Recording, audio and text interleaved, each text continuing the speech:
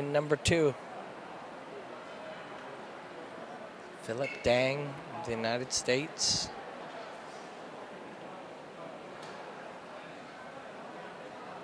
He's got a single sword.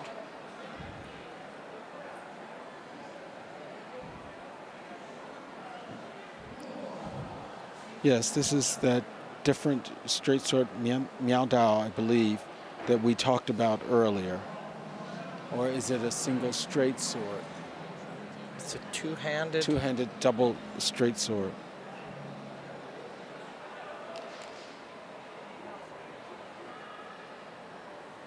There's something very beautiful about the two-handed swords.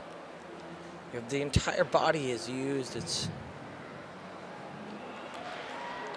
I couldn't tell. I thought it might have been this slender broadsword that we saw earlier, but I think this is our first time seeing someone with the long single straight sword. Might be our first time seeing a competitor during the broadcast that we've had a chance to see. We've seen the Dadao, the large broadsword. We have not seen the large straight sword, I don't think.